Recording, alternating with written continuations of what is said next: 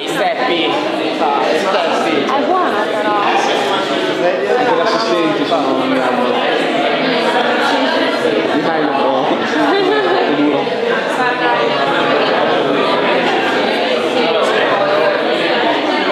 So, first of all, we want to thank our sponsors that make all this possible. UBS, El Centro Buschläger, and Sala Ferramenta. And of course we want to thank our guest, Raphael Zuber, for being here with us tonight. And welcome to the last conference of the first semester, the winter semester. So, Raphael Zuber, we know him in academia. He made an atelier in 2009 here, a very successful atelier about important buildings was the theme. It was quite successful. Now there's even a publication, really beautiful book. I consider andare a vederlo. So he has also taught in Bern in 2006. He has written for important magazines of architecture like TG. We wanted to call him because he's really raffinate way of showing architecture, not only in the expression, really clean plans, that show a really clear lecture of geometry. It was really interesting. We saw somehow some interpretations of the geometrical concepts brought by Kahn. This really clean way of showing architecture. So we were really attracted by the way he's making architecture in our contemporary language. So now the floor is yours. Thank you once again. Thank you.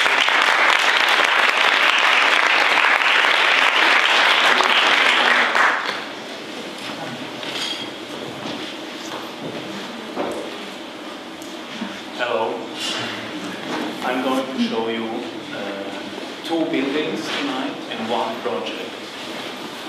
One building is built from the architect Sigurd Leverenz in the 1960s. One is built by myself. It's just completed 2 months ago. And one, the project, is an actual project from my office. I will start with the St. Petri Church in Klippan, Sigurd Leverenz. He was at that time 78 years old when he started this project, and it's his last built work. I would also say it's not just his masterpiece, but it's a masterpiece in architecture in general. And I saw this building when I was still a student, and I was very touched by it, but I couldn't explain why. I liked it, but I had no idea why. It was very strange to me and couldn't understand how it is, and I wanted to find out. It's located in the south of Sweden, in this small village or city called Klippan. This is an outside view with this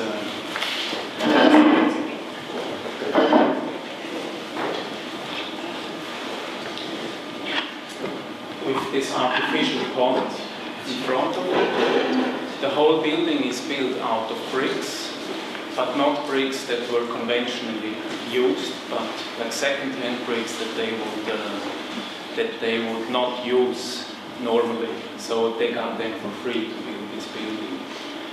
We see two entrances. This is the main entrance when there's a ceremony on Sundays, and the big door right to it is where people come out of the ceremony. You enter the small door and you come out the big door again. You see also very strange geometries that we don't know yet why they are as they are. These arches or this part of the roof here. This is how you approach these two entrances. The windows are just holes in this thick brick wall with a glass that is put on top of it, that is attached to the wall.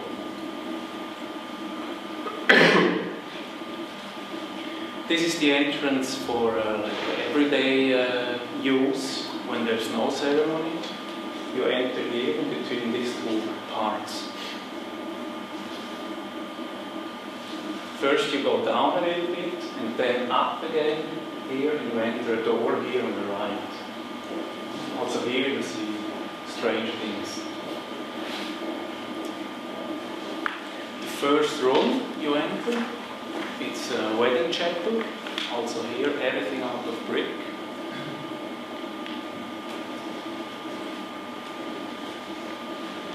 And that's how you enter the church space, over a corner. It's a squared space, and you enter over a small door in a corner. And you see here that, probably you don't see it, but the floor is going down a little bit to the altar. The altar is here, and the floor down here is about 55 centimeters sunken down into the earth. So from here to here you walk down. Also here everything in brick, even the roof, even the altar is in bricks. These benches here, everything brick. And what you also see is this strange roof construction, these rough steel beams that support the whole roof.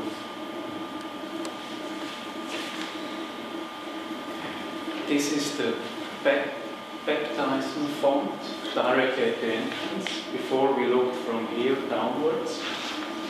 You see how the windows look from inside. There are very few windows.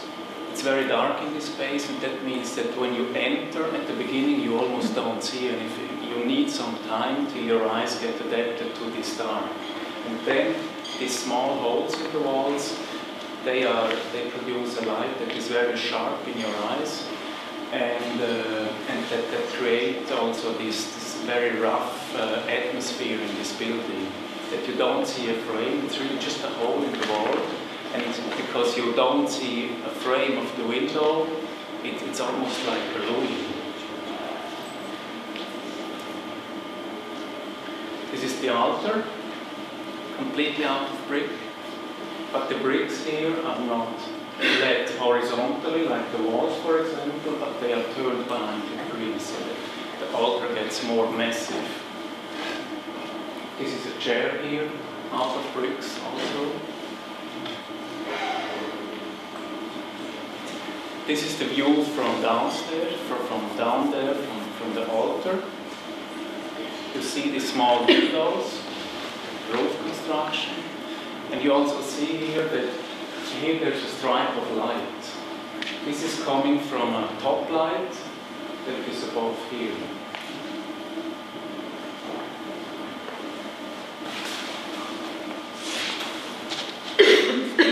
Here now we can see very well that the floor is sloping down towards the altar. And we also see that the pillar is not symmetrical. This part here, this cantilever, is longer than this here, slightly longer. And this window is exactly in the center of this facade.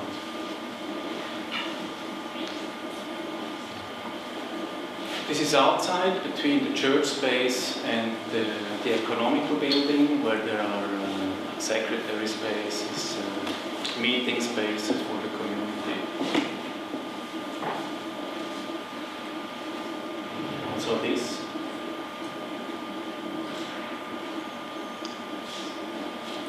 This is a detail view to give you an impression of the construction. See, everything is really rough. The glasses are just attached at the holes with these small steel pieces. The doors are also attached at the walls. There is nothing hidden here. It's everything very direct. After being there, I wanted to know more about this building, and I was looking about drawings or plans to study it and to get the clue to understand this building, to understand why I was so attracted about it.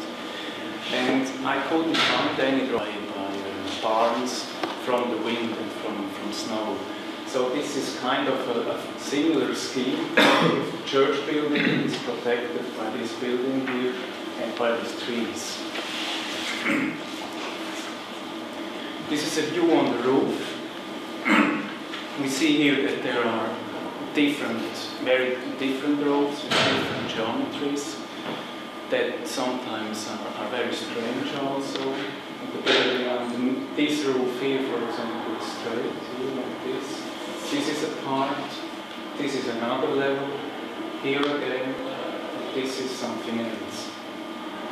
This is the church room here, this square, with these two top lights here. This is the clock bell, the clock tower. And this is the main entrance here in the wedding chapel. Then you enter the church space like this. The main entrance for ceremony is here, smaller door than the big door.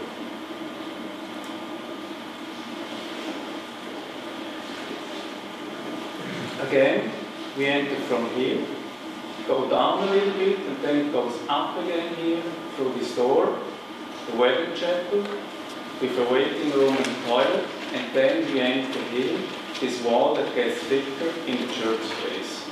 This very dark. This pond here that we saw before is constantly dropping water in a very slow rhythm. There's always one drop after the other.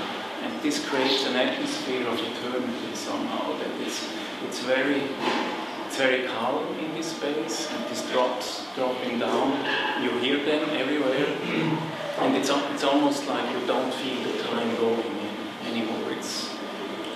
It's eternal. This is the pillar here that supports the whole roof. Perfect square. These here are the sacristy spaces where the priest would prepare and then come out through this door. There's another door here that goes out. One window, another one, and these two windows here. These here are the office spaces. Space for the priest, the secretary, and so on. This is a meeting space.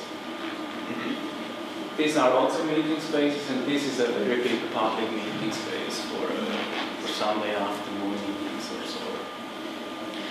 Now, here there are some very interesting things. I will tell you some of them.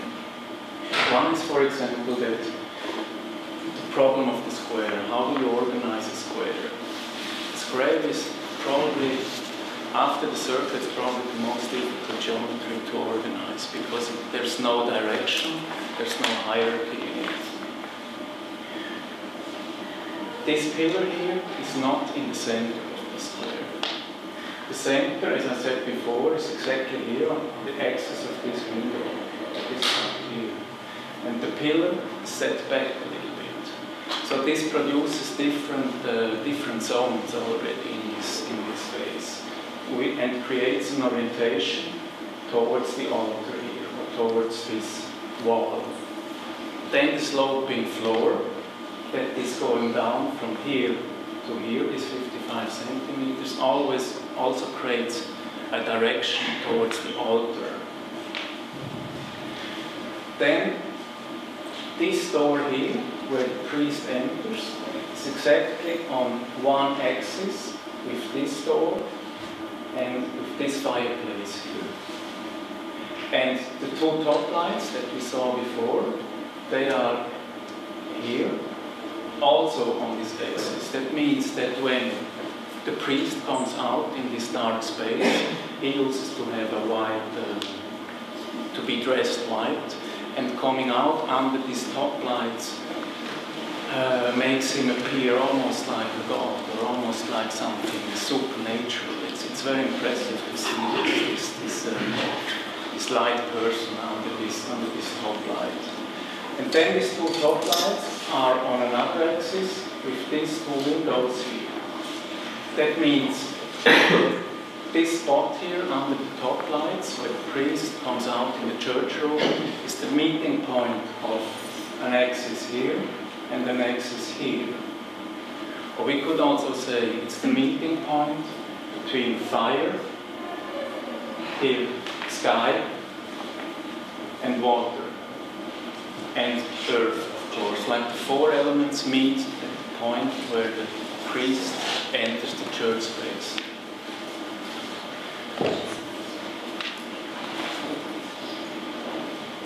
section we see better that this pillar is not in the center.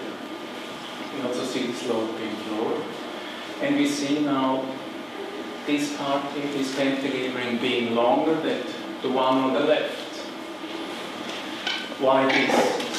The roof, the highest point of the roof is exactly here over the pillar. And now to hold the roof in a balance, of course, because there is more load here coming down on this part, it has to be shorter to create a balance. It's a statistical reason that that creates this kind of distortion of this pillar, of this cantilevers. And it's also kind of a complicated construction. I mean, he could also have chosen to put 4 pillars or 10 or much more, a more economical construction. But this act to bring all these loads down to one pillar, in the end, produces a cross. But it's not the Christian cross, the traditional Christian cross that we know. It's the so-called Andreas cross that is very traditional in this region there in the Protestant church. And we can read it also as a symbol that it's the cross holding the whole structure of the church, or the cross carrying the church. I find this a very beautiful aspect of this construction. And here you see the stoplights. This is a section in the other direction with these walls. This is kind of the normal construction to make a horizontal surface out of bricks. You have to make domes or walls. They are carried by steel beams that are here, go in this direction, bring the loads on these 2 beams, then on this that we saw before, and finally down on the pillar. These 2 top lights bring light down in the 2 entrance spaces, the wedding chapel and the waiting room. That means that the whole public part of the church space or of the church is completely out of brick. Floor, walls, and the roof, the ceiling.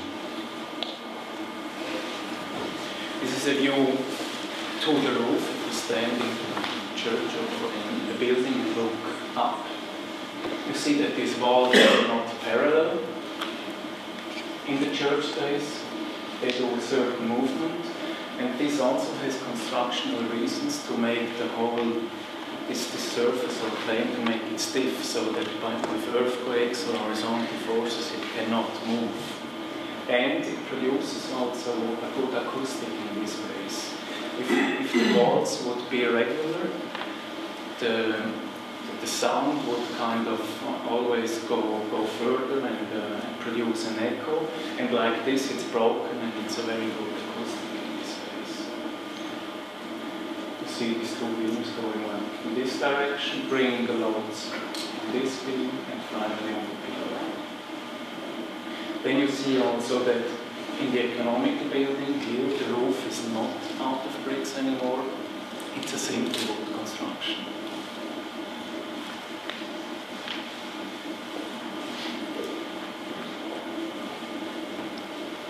This section shows the meeting space, that is the most important private space of these 2 buildings. It's where the priest would meet other out of bricks, that opens now once to the church, and on the other side to outside the park.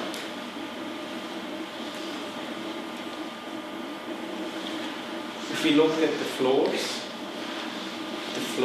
are out of bricks only in the church space. All the other spaces are done with tiles, ceramic tiles, in different colors and in different patterns.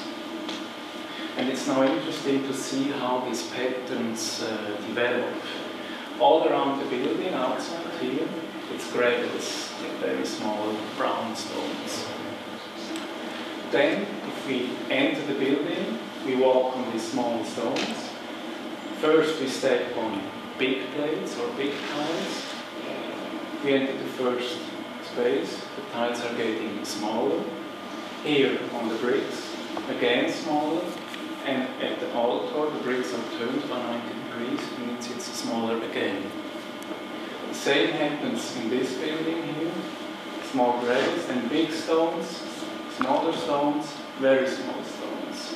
Big stones, smaller, smaller, smaller. And in the end, there's a pattern that is centralized, that is going around one point, that makes a stable room there. The most private room has a stable pattern of the floor. So it's always the same system that goes through the whole building of the floors that are getting smaller, the more private the spaces get. We also see in the church space how the floors are done to sign where the chairs should stay. You see this here, you see a pattern here. How do you do a pattern, for example, in a room that is not orthogonal? You somehow have to adapt to it. So here is cards, here. And the church space was everything drawn.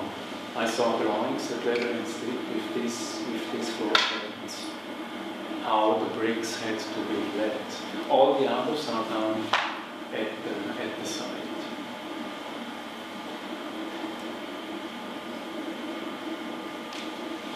See the big tiles here, then move over through the doors, there's another pattern. Here, smaller, smaller, here is another.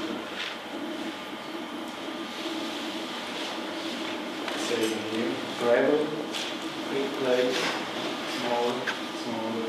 Here it's already centralized, and here it's completely centralized.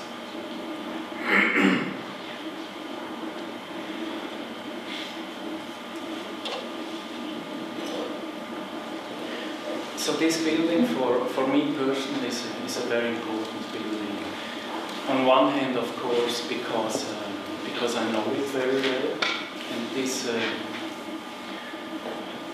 and it has become by time a reference for everything I do, for everything I think. I always think back to this building because I really know that it's true. And on the other hand, I think it's also a very important building because I'm very much interested in a process, or let's say in a point where a rational thinking comes to a point where it's not possible to be rational anymore, where you are kind of forced to make also intuitive or irrational decisions, like speculations. And I'm also very much interested in logical way of thinking, or in the point of, especially probably the point where the logical thinking forces or kind of naturally comes to things that are not thinkable, that are kind of unthinkable, but when you radically think logical, there's just one way left to do it. And this building, I think, is a good example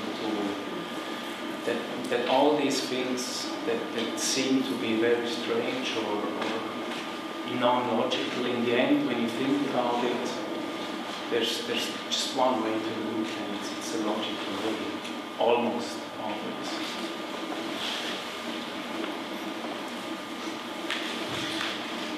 The second building I'm going to show you is a building that just completed 2 months ago. It's a school and kindergarten in a village called Grono. This is very close to Bellinzona.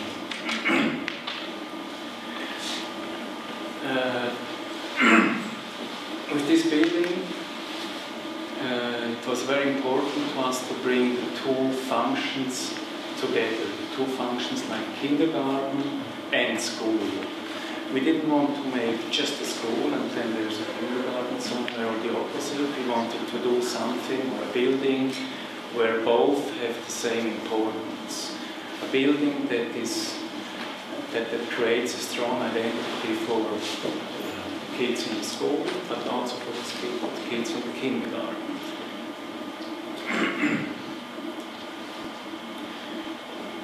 This is the site. This here is the lot.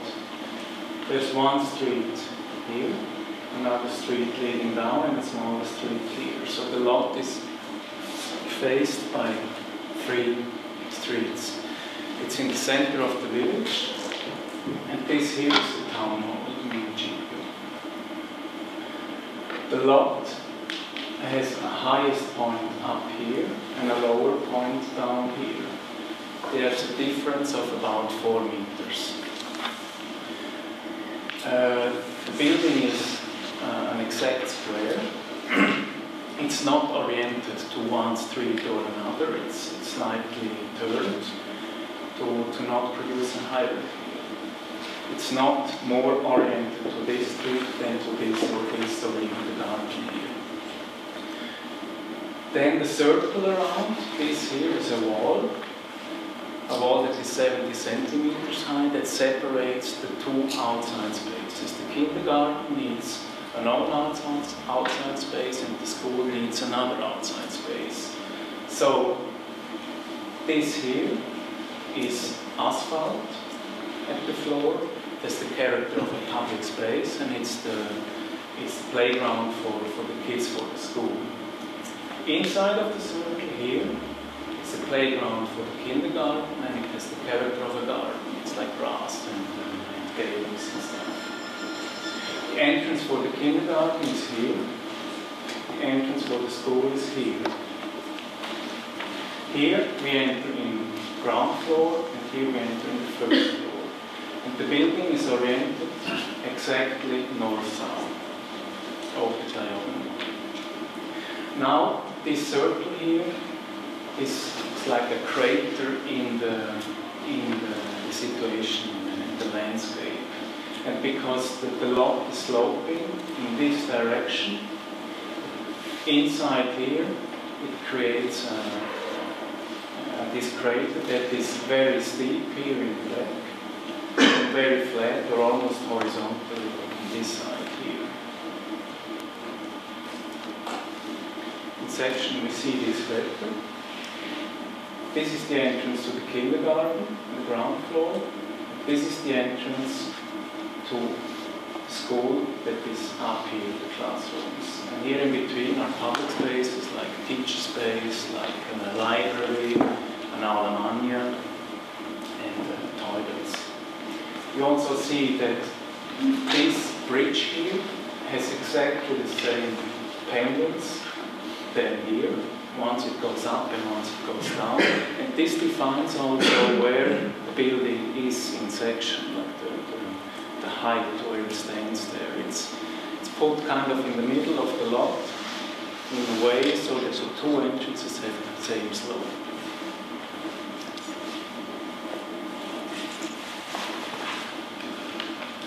There's a basement with technical spaces and storage. An elevator in the center and a staircase also in the center. Ground floor. Now you see here that in the back it's much steeper than here. Here it's almost horizontal. We enter from here. This is a covered outside space. And this here is glass. This line here. So all this here is the heated space. The thick parts here and this is the load-bearing structure that is non-movable, and everything are non-load-bearing walls that we could also take out and arrange differently. So we arrive in this covered outside space. We enter here, go through a space to leave the clothes to change, and then this here is a kindergarten space that has the whole length of the building with a storage room and some toilets. The same is on the other side. Also here is kindergarten, classroom, with storage and toilets. And this here is a mensa where they can eat lunch. It's with a kitchen and also protected outside space.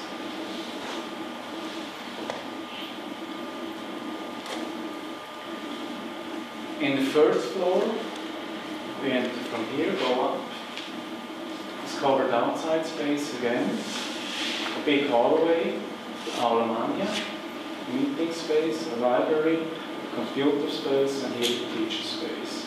These are the toilets. Again, the glass is here for the heated space. And this here is the playground for the kids.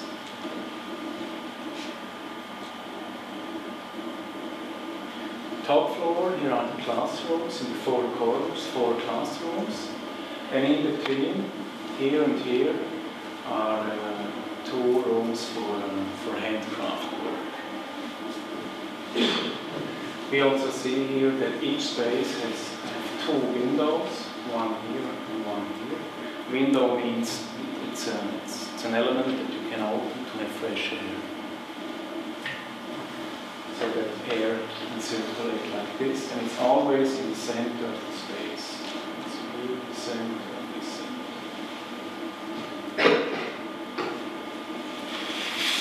This is the structure, and the structure, the load-bearing structure, was very important in the sense that they didn't know yet how the school system will be developed in the future. It could be that they will have bigger classes or smaller classes, and we have to provide a building where it's possible to change again the inside spaces. So we tried to kind of reduce the structure, the load-bearing structure, on a few points, and to put it outside at the facade so that inside we have the biggest possible space without load-bearing elements. The size from here to here, one length is 24 meters and 80, almost 25 meters. And we have always one pillar in the center of each facade. These two, these two. Then there's the elevator that is load-bearing, and this wall here that is load-bearing. The whole structure is out of concrete.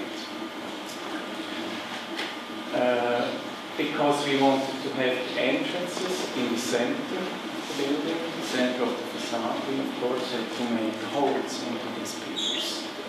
And this makes that the pillar is wider here. This is about 3.5 meters. And this is just about 2 meters. This is a pillar that comes down like on one point. And that means that the building in this direction is not stable against horizontal forces. In this direction, it's stable because this here stiffens the whole building. It's like if you stand like this, you are more stable than if you stand just like this. It makes the building rigid in this direction. That's why we introduced this wall here, to make the building stiff also in this direction. And then the core here kind of makes a balance between all these elements. So everything what is load-bearing is really needed, and it's like a system where all parts are dependent from each other. And of course we had to bring the forces from these corners down on these points of the pillars. These are cantilevers of about 11.5 meters. That's almost this place. It's an enormous cantilever. This is a scheme from the engine here. We see here the entrance facades, this and this with holes, and these are the point pillars. This here are the forces, how they are from the corner from the building. They get more and more and more till here to the pillar. This now kind of defines the geometry of the structure and the facade in the end. These lines that you see here, this should be a blue line, is a pre-compression cable that we put into the concrete to hold to put pressure on the corners of the building so that they don't fall down. This is one system. It's like if you hold a sheet of paper like this and it's hanging through, then you put tension on it, it goes up in the center. Now here it's exactly the opposite effect, because there's a pillar underneath. You put pressure on these two corners, the corners go up. This is one system, and the other system is that this geometry here is like one arch that is bent by 90 degrees. It means that an arch, we know, as we have seen already before in the bricks, is one way to make a very huge span. So this arch together with these pre-compression cables work very efficiently to make this big cantilever. This is how the building looks like from the lowest point. You see here the pillar that goes down on one point, the pillar with the holes inside for the entrances in the ground floor. You see that the concrete is a little bit brownish. We put some yellow and some black pigments in the concrete, and we tried to reach the same color than the earth at this place. It's an earthy color of brown. Then everything what comes afterwards, everything what is not concrete, is put additionally inside the structure. It's like a shell, and then we put stuff in it. Different materials like wood, like bricks, like there are elements in steel, but all these materials are kind of brought together in the same tonality, in this brownish color. These are the parts that you can open for ventilation. These are fixed glass, are not, it's not possible to open. This is the outside, the playground for the school kids. This is a view from the other side. The building is almost sunken in this crater. You don't see anymore where it stands. It appears like a two-floor building from here. Two-story building. This is the entrance facade for the kindergarten. Go down this ramp here. This is the playground, this garden. And you see now the window frames that are put on the concrete. These elements again for ventilation. Here are elements for the rainwater. The water just, the rain can go here, and then it flows down.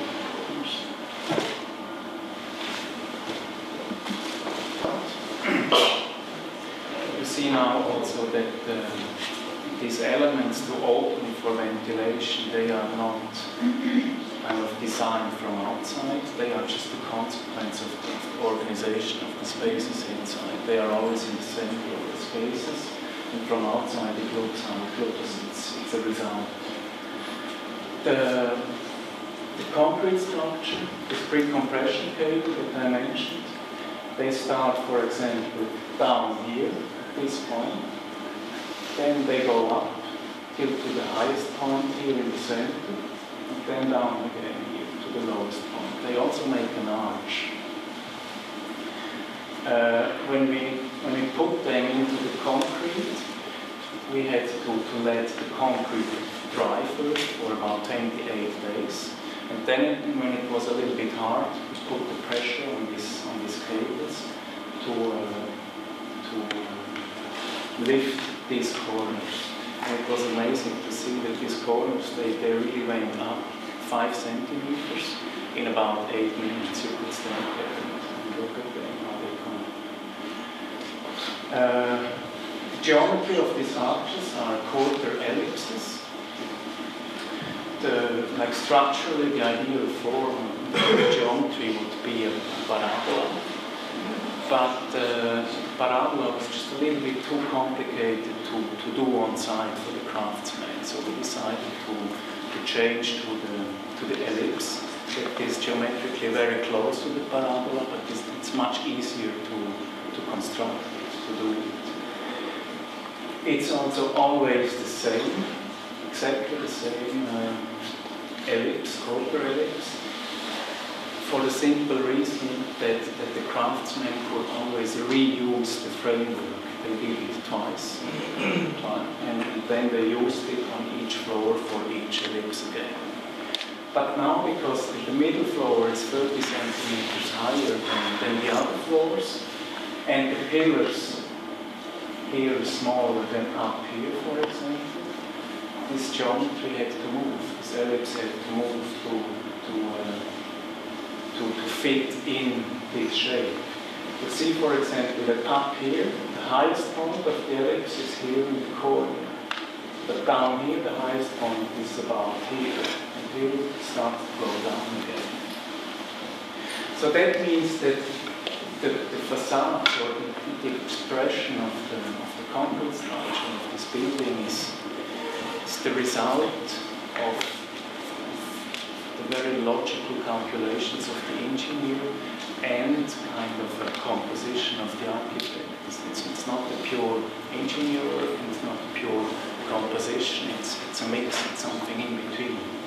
The engineer told us the minimum that we need here, and he told us the minimum that we need here, and then we had to move this ellipse so that it fits, that it works. We love it.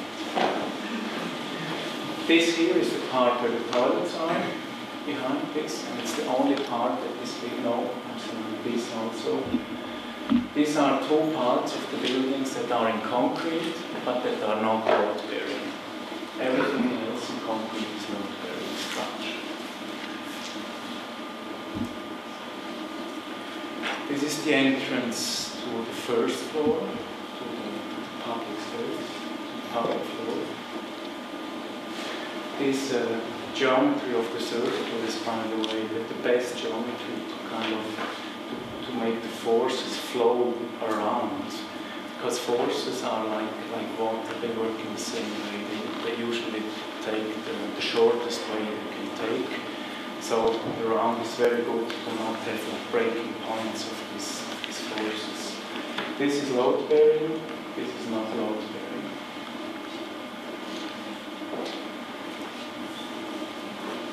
It's the corridor, the hallway, the first floor. See here a wall that is not load bearing, out of bricks. See the doors that are also very rough in MDF, just attached to the walls. Here's the staircase out of concrete. The floor is also out of concrete in the same brownish tone. This is the meeting space. You see just a fragment of this arch, of this quarter ellipse here. And now, in general, from inside, from outside, you have this very strong picture from this structure that you see as a whole. But from inside, you always just see a fragment of this structure, and you see these kind of naked elements that are absolute in itself, organized, that confront. And by seeing this fragment of the structure, that gives you a relation to the whole. You always know where you are, you feel the center, you have a relationship to the whole. The ceiling is an acoustic ceiling that we developed ourselves. We didn't have enough money to have like conventional acoustic things, so we didn't have discussions that are simply screwed at the ceiling. The staircase in the front of the room, it's one piece of concrete done in situ. Also the steps and everything. The handrails are out of steel and painted in this brownish tone.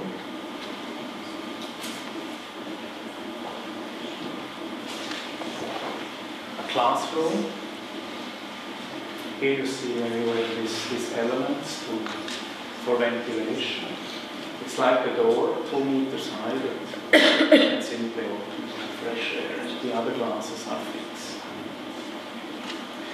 And you see now also that the windows or the glass is set back.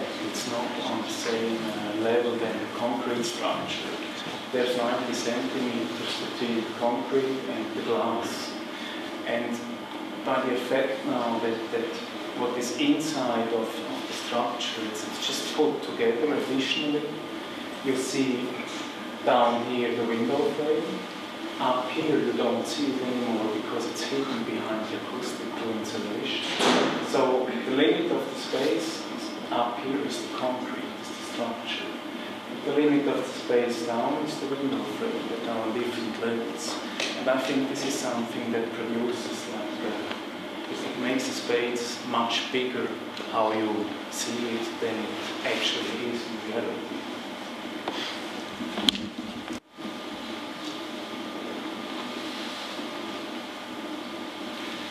A handcraft wall in the center of the building.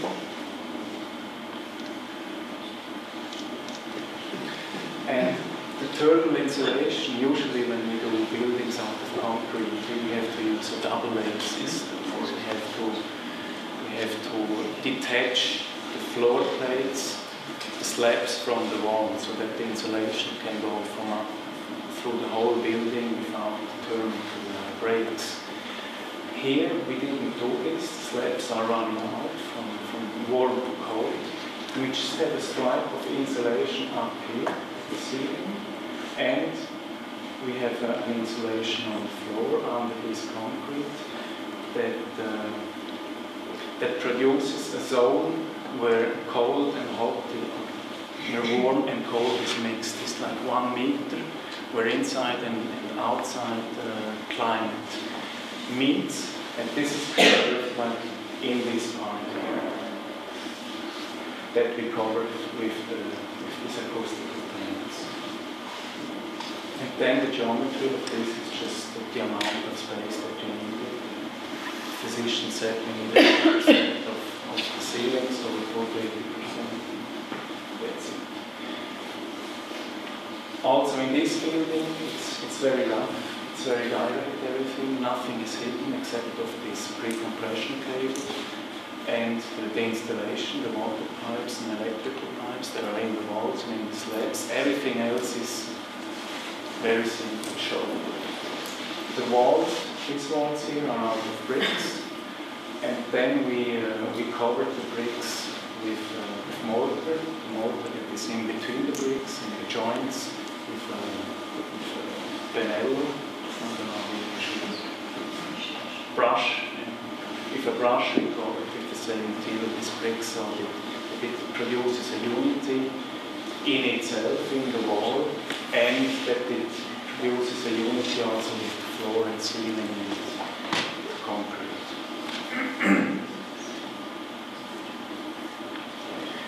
Kindergarten. This is a space where you can feel the whole depth of the building. We also feel this enormous cantilever here. These are sliding doors that you can open. When it's open, it covers this part here, and we can go out here in the garden. This is the back part where it's steeper here outside. The other part is flat.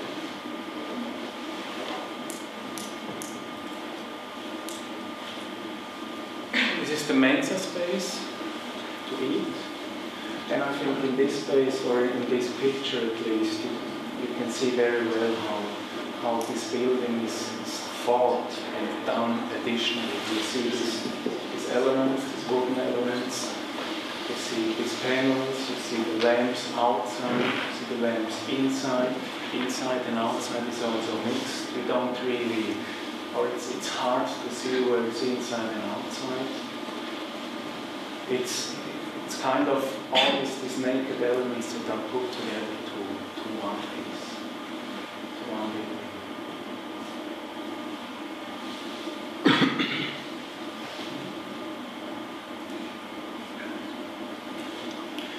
The project that I want to show you is an office building that was a competition that we did this year, that we didn't win. An office building is, of course, something that has to be very efficient. It shouldn't be too expensive. There are certain rules how it should work. And that's it. We developed this building mainly out of two aspects. One aspect is the rooms, the inside spaces that we thought would be appropriate or good for offices. and the other is the structure again, like a structure that works to make different separations, to make smaller and bigger offices and so on.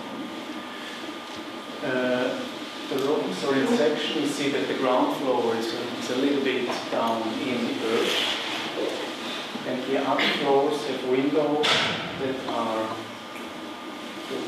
on the same level than the floors. Here, the windows, there's about 70 centimeters here, then the window goes up to the ceiling. Here it's the opposite, and here again it's the opposite. We had a limit of this height. That's the reason why it went a little bit down here. On the roof, there's a roof terrace here, that people could go outside. This wall here is part of the structure, the triangular wall. And the structure is now thought in concrete again, but it's a double layer system. There's an inside system, that is this, it comes down here. Pillars that are supporting the slabs, and there's an outside system, that is this one here. In between there's a thermal insulation. The outside system has the only function to protect the insulation. That's it. It doesn't have load-bearing functions, it's just load-bearing itself and protecting the insulation. The pillars, the other pillars inside on this layer here are supporting the floors, the slabs. This is a floor plan, an empty floor plan of the structure. Inside there are 3 walls. This is like the minimum of walls that we need to make a building stable. 2 walls in one direction, isn't this? And 1 wall in another direction. If these 3 walls don't meet in the same point, the building is stiff against torsion and against horizontal forces. Then there's a grid, these pillars here, that are supporting the slabs. It's a grid of, I think, about 7.5 meters. It's just a very economical grid. We have slabs that are not too thick, not too heavy, and that allow a good organization of the floors. Then these 2 walls, this and this, that create the core of the building with elevator, toilets, staircase and so on, is not in the center. And this is for the reason that we could make a hallway, a corridor over here, and have office spaces on both sides. That's why we moved this core out of the center of the building. Then outside, you see these very thin pillars here. They are 15 centimeters, and they are supporting the facades. The concrete facade that is also just 15 centimeters. This is very, very thin for concrete. The pillars inside are 25 centimeters by 25. So these 2 walls are stiffening the building in this direction, and this wall is stiffening in this direction and against the rotation. And the pillars take the vertical forces. What we also see here is that this pillar in the corner stands under the wall, under the facade. The other pillars outside, these ones, they stand beside. It means they are attached to the facade. This is a possible organization of the floor plan. Because the core is not in the center, it creates also different zones. It's possible to make offices here in this part that are more intimate, where you have to walk through the core to reach them. There are others that are more public, but in general there are lots of possible solutions to organize it. This is the facade. It looks very boring. And you see now the result of this structure. Inside structure we don't see, it's very regular. But then we see ground floor, first floor, because once the windows are higher. There's almost like one floor here. Then there's kind of a beam here on the facade, kind of a bigger beam up here. These are thin pillars, the 15 centimeter pillars, that are attached at this high beam and at this low beam.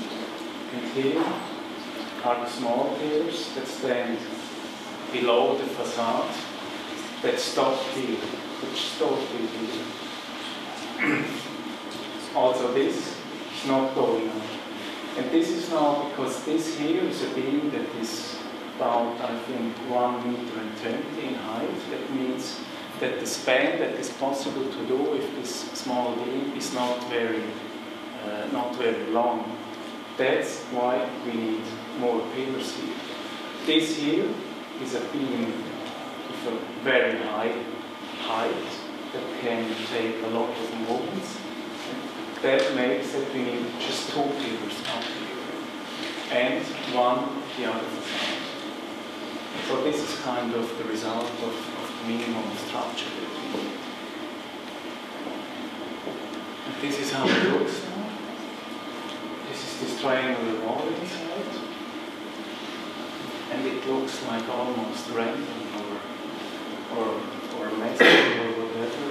We don't really know why it looks like this, but if you start to study and if you understand something about structure, about architecture, you can kind of find out why it is how it looks like. This here is a roof that connects new buildings to other buildings, with a horizontal element here to protect against rain, vertical elements to protect against wind.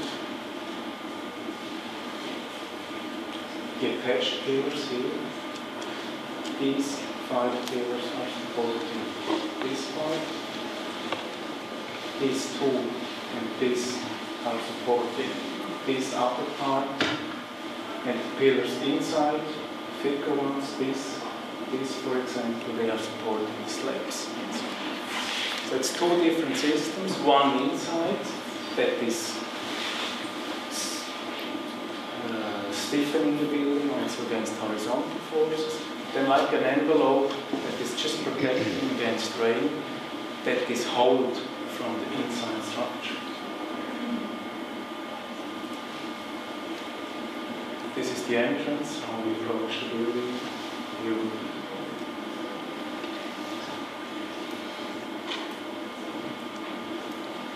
The building was thought in blue concrete with blue pigments in the concrete, and blue is the most rare pigment that exists.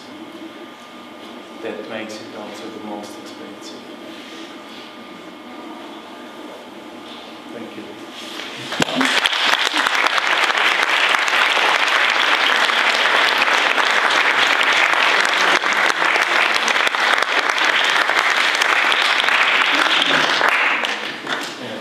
Thank you very much for this presentation. Are there any questions on the floor? Please. The Clip-on Church has a logic from the site strategy down to the size of the brick that extends through internal partitions. And it seems that your school building and this building also have a very pure logic at the level of the strategy, and also at the level of construction of the external surrounds. But the program dictates that you must have a flexible interior in both buildings. So why not, or why extend in the school building? Why did you decide to make the bricks of the flexible interior appear as if they're part of that? They're going to continue part of the whole. You kind of rendered the bricks in the same colour as the concrete, the same pigment. And what was the logic of that decision? Because it seems that that's how. Because I'm not interested in didactical solutions. If we would have acted didactically, we would have done these internal walls out of wood, for example, or steel to show it's something else. And I'm much more, or in this building, I was much more interested to create the unity out of everything. Also to treat the bricks in a way that they come by how they look like, but also as an idea that they come close to the concrete.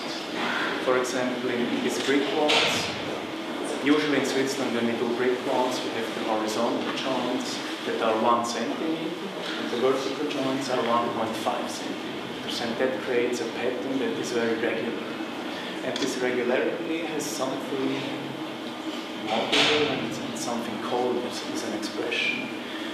And we told the craftsmen that they are not allowed to cut any bricks in this building.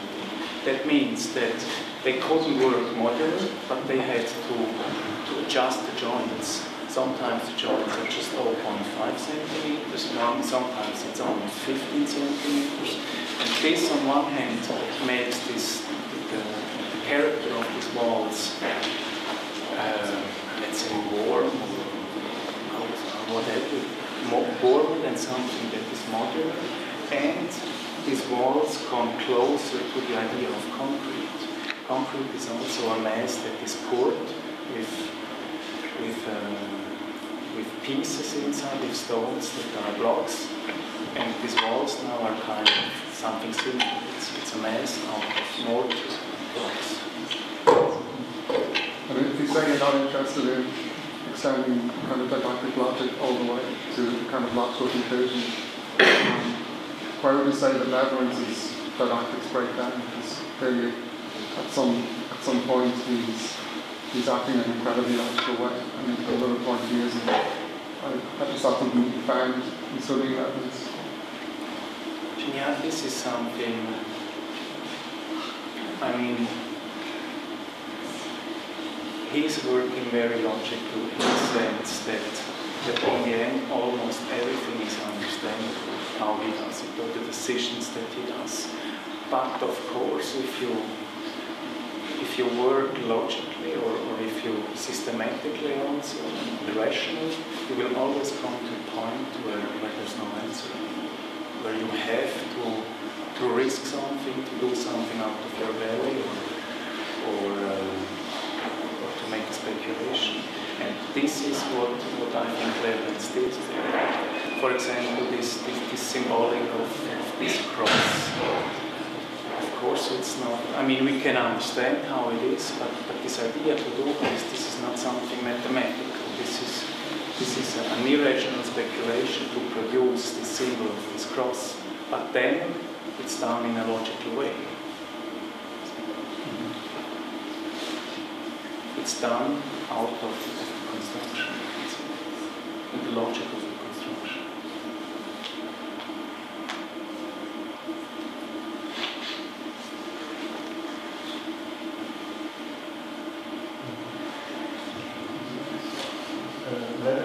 You say that Leverance works a lot in the construction side. You also design this church. What's your relation with the construction side? I like very much doing the construction side. The designing the drawings field, how much happens in the construction side? How much? Yeah, I would say today it's more difficult to kind of improvise on the construction side because there are always economic pressures also to make, you have precise costs. You have to tell what it will cost in the end, so you have to know very much already how the building will be in the end. But I like very much to be in the construction side to leave out problems in the office, and these technical problems, the organizational problems, and on the construction side, it's always and it's very enriching also to talk with engineers, with craftsmen, and it can help us in solutions.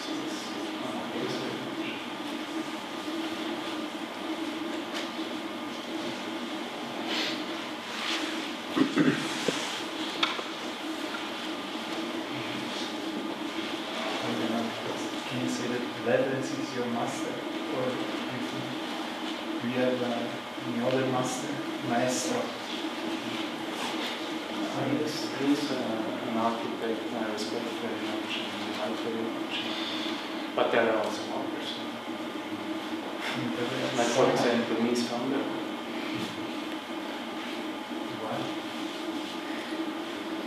Why Mies van der? Yeah, because also in his work, his work seems to be very logical, very systematic. It also is, and I would say it's almost excessively logical. That it almost doesn't make sense. For example, Zuber, this is so uneconomical, not economical to do such a building, that in the end it's kind of the pure show of a will, to create or to build. This is something I like very much.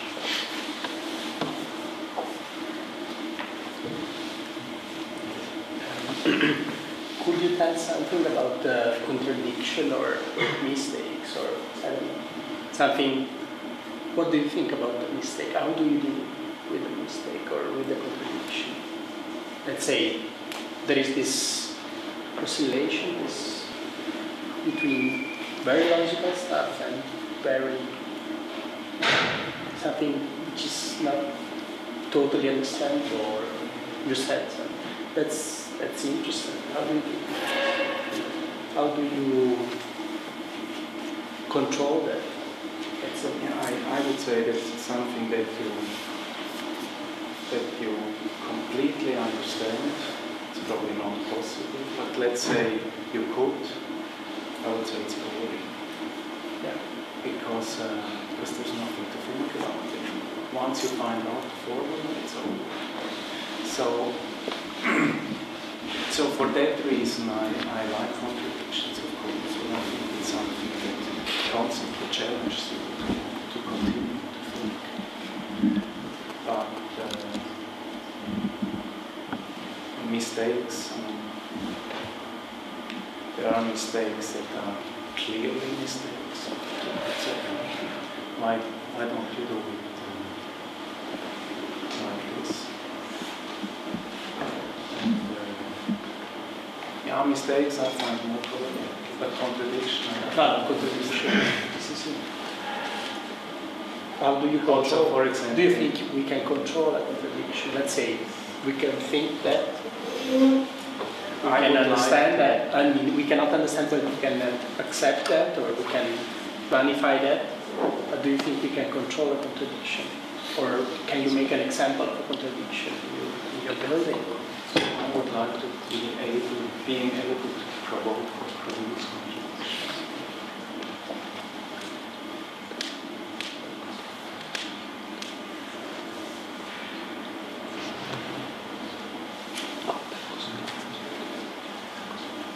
I would say, for example, that this church pillar, that this cross pillar is a contradiction. It's not the most reasonable way to do it. Like in a mathematical way of logic, but it creates something that you could call poetical logic or something. And this, of course, is a contradiction.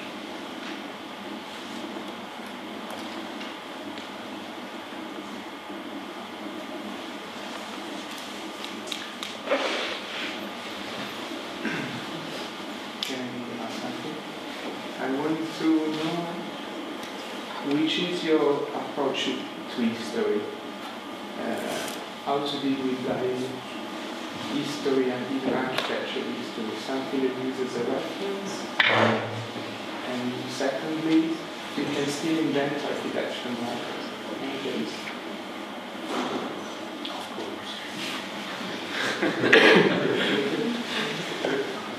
Yeah, I like history very much in the sense that there are very beautiful things that were produced in history, but also today. Things like buildings, and also art, or but also to develop. And for my work, I'm not interested to work with references or somehow copy from ancient times or whatever. I think it's much more interesting to work out of our conditions in our time and produce something that has a meaning in our society. And I think that everything what has been done or what is done today is part of its epoch, of its time. So I'm more interested in developing architecture. I'm much more interested in today than older times.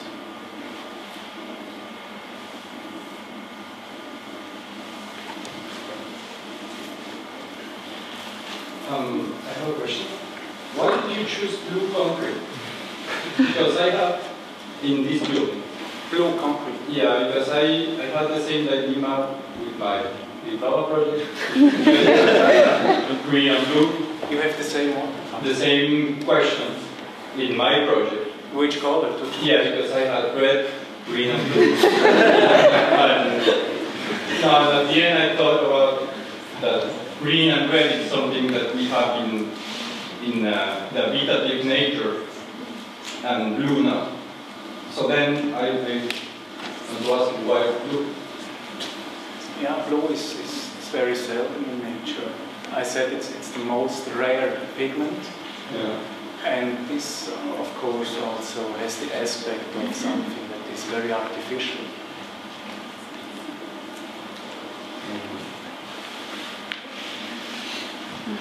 So it was a completely different approach. Thank you.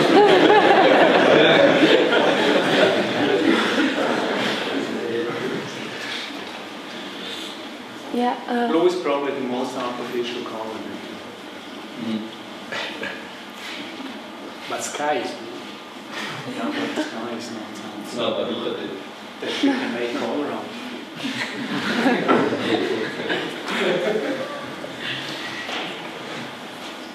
I also wanted to ask, following that question, what's your approach to the context once you visit a new site? How do you deal with the historical part of it? Because you had really clear layouts and plans, and how does it relate to the nature, to the context, to the place?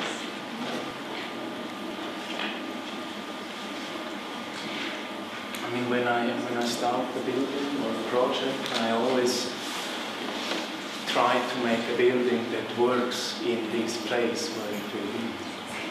Like functionally works, let's say. The entrance is at the right place and so on and stuff.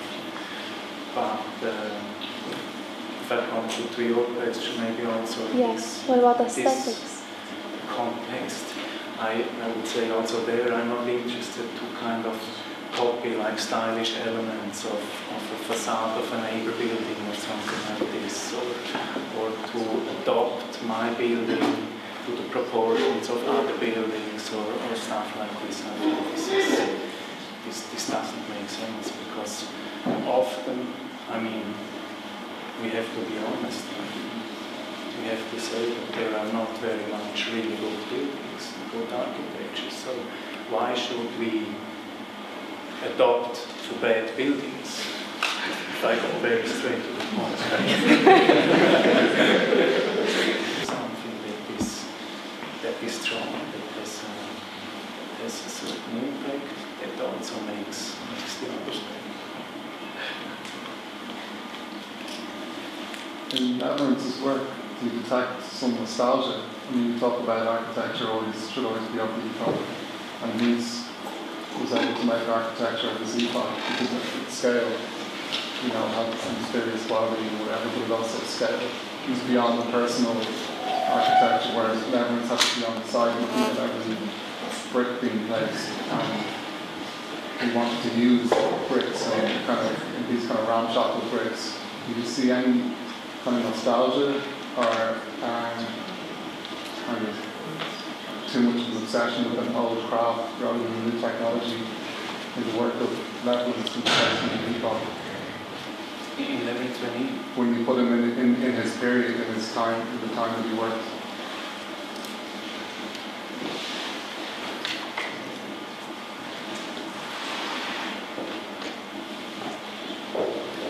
Yeah, I would say this love or this interest for craftsmanship was something that was then, at that time, more alive than today, for example. Or today it's just in some particular niches of architecture that there is an interest for it. At this time, he for sure was very interested in this, and I think in general it was a big interest in this. By the way, he had also, after the war, he didn't have any work for, I think, 40 years, and he started manufacturing for door handles and for electricians. And also me, I was very interested in craftsmanship. His craft was more contemporary than Evans, or he. I mean, I can't imagine Evans making an interesting big building, but I can see Henderson's big buildings are fascinating. It just seems, maybe it's a matter of the age that they were at that time when they kind of practiced. When they practiced at the same time, maybe Evans was too old. I don't know. He was also working in a different context, much more locally. It's also locally realistic. Means Van Gogh was, of course, working in a more international world of the US. He also had to change his culture from Germany to the US. This was work produced also another personal interest.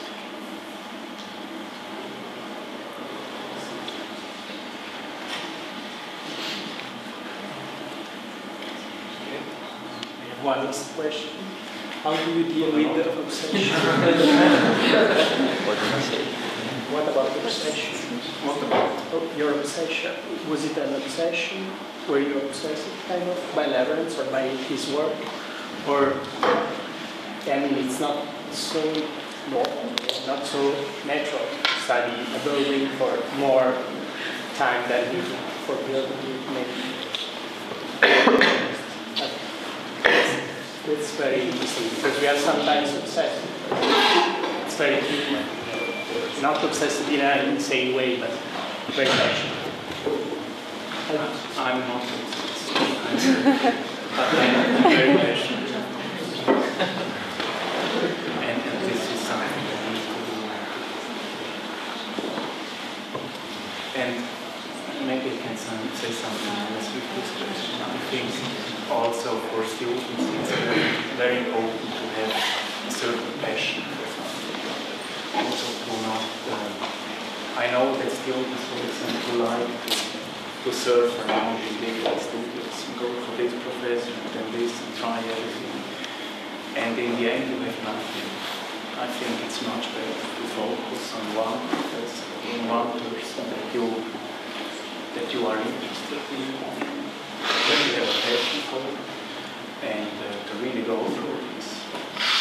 And what I did with Clip-On, which is building something similar, I just decided to go through this, to get to know it, and to create a certain basis to afterwards have like a reference where I can react to it, either in a positive way or it could also be in a negative way, but that I have something in my background that is like a basis.